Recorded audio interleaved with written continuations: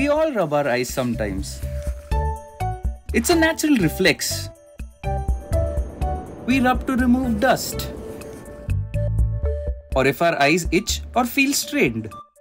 Allergies, dry eyes, and even wearing contacts for too long make us rub our eyes.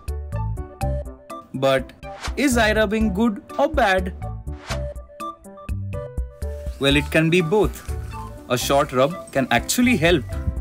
Rubbing stimulates tear production, which keeps your eyes lubricated and healthy. It can even help us relax.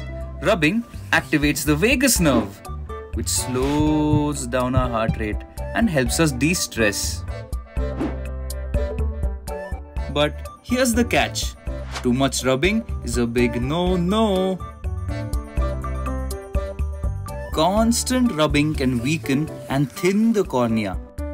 This can cause a condition called keratoconus, where the cornea bulges into a cone shape. Keratoconus usually develops during the precious years of teenage or young adulthood. It can get worse over time if left untreated, even leading to vision loss. And that's why it's important to get your eyes checked regularly, especially if you have a high glass power, frequent change of glasses, or even have a family history of keratoconus. Remember, early detection is key.